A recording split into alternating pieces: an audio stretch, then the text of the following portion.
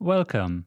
In this video tutorial, we show you how to apply for a medical master's degree program in our application portal RWTH Online. We will give you some practical insights into the application process and the steps that you need to take in order to submit a complete application. Before you start your application, you need to register as an applicant and create an applicant account. Therefore, go to online.rwth-aachen.de. Click on Register in RWTH Online. You will then see the surface Registration Basic User.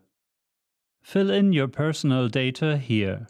Click on Confirm Data, control your data, and then click on Submit Data. An email will be sent to your email address to activate your account. This can take a few minutes. Please also check your spam box. To activate your account, please set a password for your username according to the mentioned criteria. Please note your username and password as you will need them to log into RWTH Online as an applicant. Before you start your application in RWTH Online, please make sure you have prepared and saved the following documents as a PDF file on your computer: University Degree Certificate, Transcript of Records, CV, Motivation Letter, Proof of Working Experience. Now you are ready to log in as an applicant and submit your application. Use the login for applicants and enter the username and the password which you have set before. To apply for a master's program, click on Applications and select the start of the course you want to apply for. Choose Master Program for type of studies and the degree program you want to apply for. As entrance semester, choose 1. Manual admission, and as form of studies, choose Further Training Studies.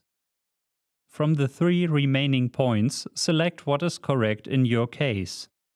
But keep in mind, having studied at a university or college before is required to be admitted to a master program. In the next steps, you need to complete your personal data and enter your correspondence or home address. You are now asked to select your type of higher education entrance qualification and fill in the required fields. Please note, you have to enter the information about your school leaving qualification here, not your university degree. In the section Academic Background, you need to enter information on all university degrees which may be relevant for your application.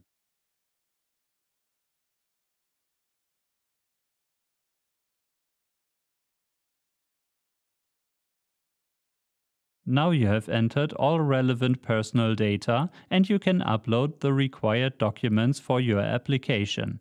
Please note, only as PDF file.